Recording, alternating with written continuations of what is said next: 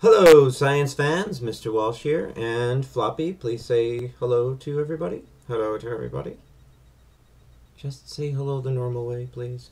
Hello the normal way, please. Just say hi. Hi.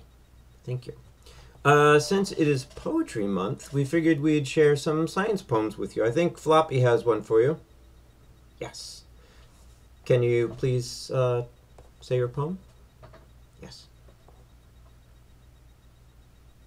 Well, what?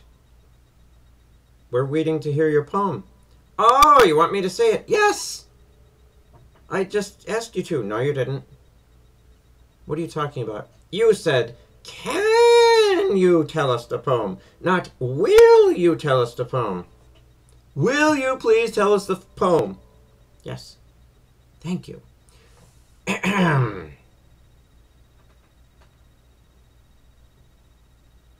Science is fun. Science is cool. Take it from me. I ain't no fool.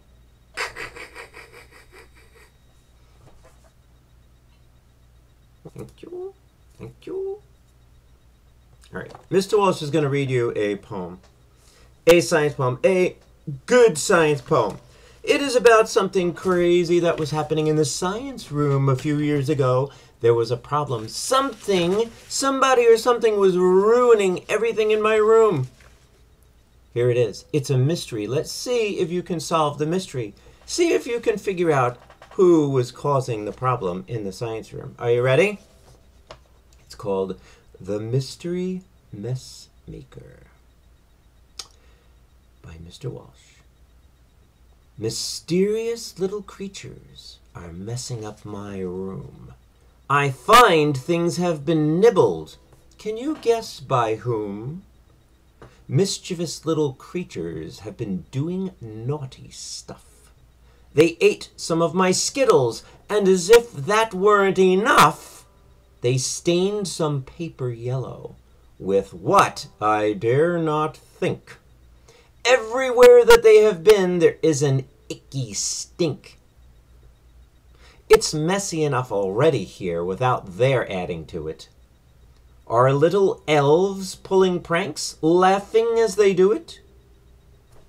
Something moved there in the corner. Let's see who it could be.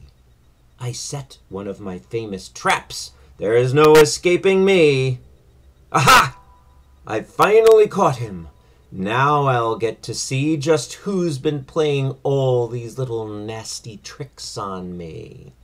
Gremlin? Pixie? Brownie? Ghost? Whatever could it be? I take a look and see a furry face look back at me. 2 inches long, soft brown fur, round ears, and small black eyes. I caught the rascal. The mystery's solved.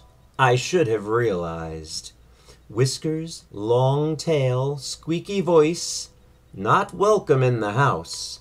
Scientists call him musculus, but you'd call him a mouse. Did you guess it? I bet you did. Okay, guys.